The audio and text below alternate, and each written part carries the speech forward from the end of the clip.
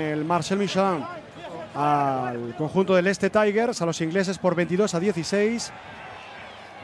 Y además jugando de maravilla.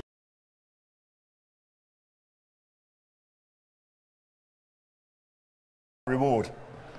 We just see Saracens, you've got Tompkins there, just so he's rushing up on the outside and forcing Rob Cook there, the Gloucester defence on the inside.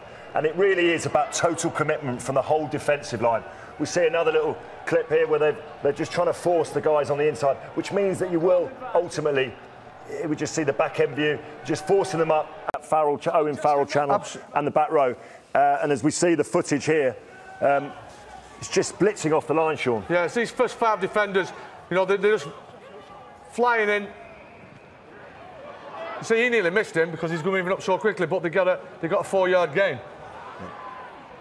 And this is an area that the Bulls will put pressure on, but the Chiefs are holding nicely.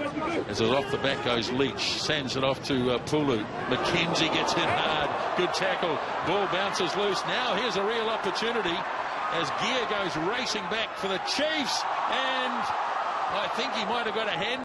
Isn't that a distinctive? Dips his head and then comes up again.